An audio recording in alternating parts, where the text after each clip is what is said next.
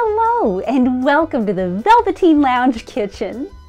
I'm so glad that you could join us today because we're visiting the wonderful world of casseroles. Casseroles are comforting, delicious, easy to prepare, and when paired with a lovely libation, can be the highlight of your day or even week.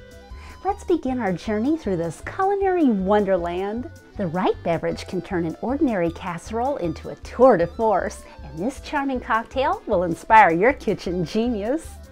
I call it the Spirited Siren. All you do is combine 2 ounces of vodka, 1/2 ounce ginger liqueur, 1/4 ounce Campari, and 1/2 ounce fresh lime juice. Shake with ice and strain into a cocktail glass. I'm ready to create a masterpiece. A well-made tuna casserole is a dish that sends many folks straight back to youthful dinners with the family or in front of the TV.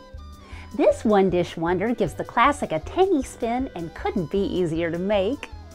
All you do is combine 1½ cups cooked whole wheat pasta, 1 drained 5-ounce can of tuna, 1 drained 3.8 ounce can sliced black olives, 1/2 cup plain yogurt, the juice of 1/2 lemon, 1½ teaspoons herbes de Provence, 1 teaspoon capers, 1/4 cup crumbled feta cheese, and salt and pepper to taste.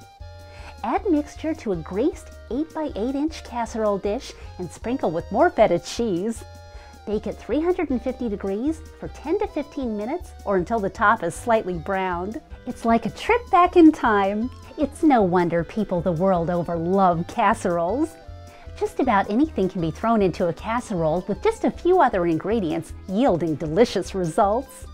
Leftovers are delightful in casseroles and reduce cooking time due to the fact that they've already been cooked. Add your favorite sauces and spices, preheat the oven to 350 degrees, and let your creativity run wild. Check for doneness after 15 minutes, and you may very well invent a dish that will become a family classic. Thank you for visiting the Velveteen Lounge Kitchen. Be sure to visit our website for these recipes, and if you have any cocktail, kitsch, or culinary issues you'd like us to tackle, please let us know. See you soon! This has been the Velveteen Lounge Kitchen. Tune in next Tuesday as we celebrate National Martini Day.